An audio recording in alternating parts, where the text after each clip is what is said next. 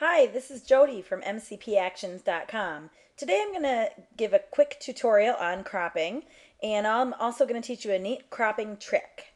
So we're going to go ahead and open up our photo, and this is a photo of my daughter Ellie, and she is taking a picture of me. And today I'm going to go show you how to use the crop tool pretty quickly. This is the crop tool. What you want to do is you want to go ahead and enter your width and height in inches or pixels. But in this case, I'm going to go ahead and enter 8 by 8 inches. I'm going to crop this into a square. And you can do any shape, of course. And your resolution. So I'm going to have this at 300 resolution. And you can do it in pixels per inch or centimeters. I'm going to keep it in inches. And all we're going to do is drag this across the photo.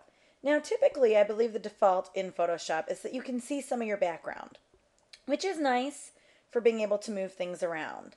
However, a lot of times, and the reason Lightroom was developed the way it is a lot of times having black and being able to see your picture against black really shows you its true colors and its true look and what it will look like. So we're going to go ahead and reproduce that same effect here. Where it says color, you can actually click on this box, and this is the trick. A lot of people don't really know you can change this. We're going to go ahead and click on black. I'm actually going to name it 000, so it's pure black with the RGB. And I'm going to click OK. And I'm going to change this opacity right here up to 100%. And when I do that and I slide it around, I get a true accurate representation of exactly what my crop will be.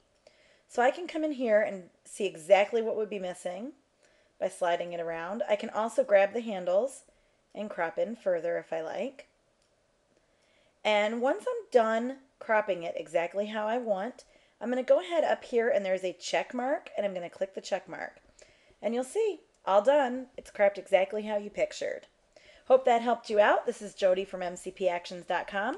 Please continue to visit my website and blog for more Photoshop tips and tutorials. Thank you.